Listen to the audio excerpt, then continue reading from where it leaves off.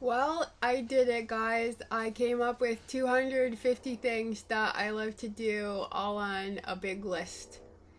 So I started this project like several months ago because I saw a video where this therapist gave this dude like 250 things he could do if he was ever feeling sad, and I couldn't find the list despite having found the video. Anyway, I've made my own, which is very awesome. It's a really personal list, so I'm not going to share it with you, but I thought I would just update you that it got finished.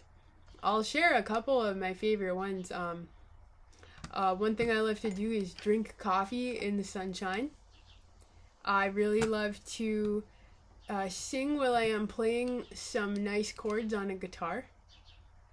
I love to eat a chocolate covered strawberry. And I also like to feel my heart light up when I hear the sound of Thelonious Monk playing the piano. Yeah, so I believe that if you wanted to make something like this, you definitely could, because I suck at finishing what I start, so this is a game changer. I have now officially come up with 250 things.